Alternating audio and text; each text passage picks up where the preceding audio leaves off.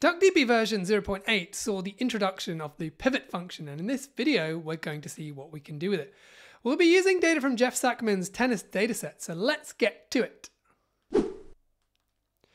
So first thing we're going to do is set up a view that finds matches won by players that have been ranked in the top 10 in the last 3 years.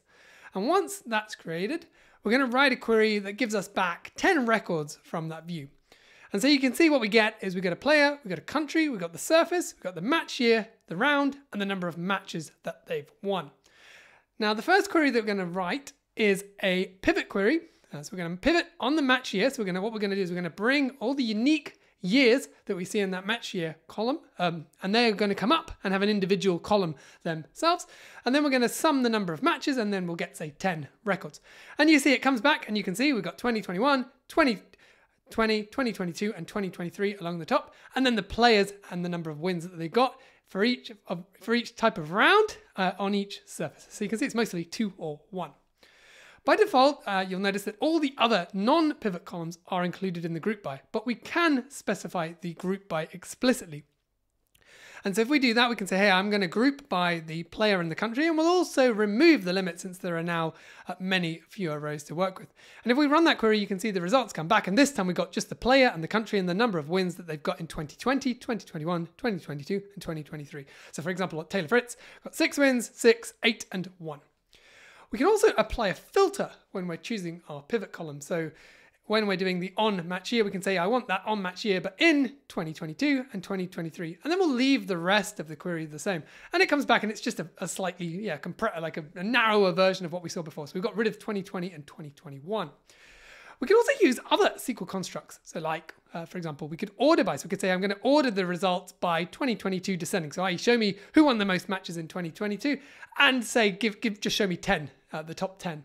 And this time we can see Nadal, Alcaraz, Sinner, and Ruud were the ones who won the most matches in that year.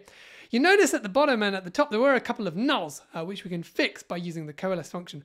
One cool feature that DuckDB has is that you can start your query with a from. So we can say from, paste in our pivot query in there, and then we can do a select, replace, and we're going to use the coalesce function on the 2022 column. And what we're going to say is if there is a value, put the value, otherwise 0. And we'll do the same for 2023 as well. And you look, when we get the results, we've got a 0 for Carlos Alcaraz because he hasn't played.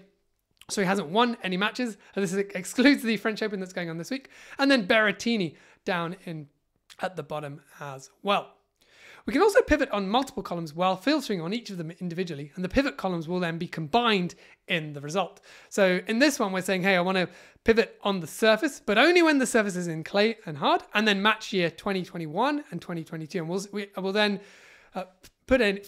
replace any nulls with the 0. So we're going to say, coalesce, clay 2021, and put a 0 in, clay 2022, same thing, hard 2021 and hard 2022. And if we run the query now, you kind of can guess what those columns are going to look like. So you see we've grouped by the country this time, so it's the wins by country, and then we've got clay 2021, clay 2022, and then hard for those 2 years as well.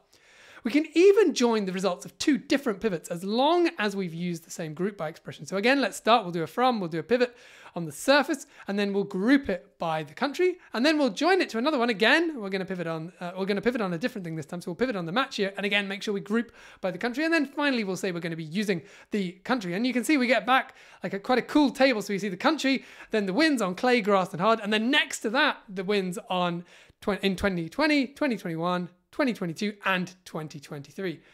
So if you're interested in learning more about new DuckDB features, you'll like this other video that I did about user-defined functions.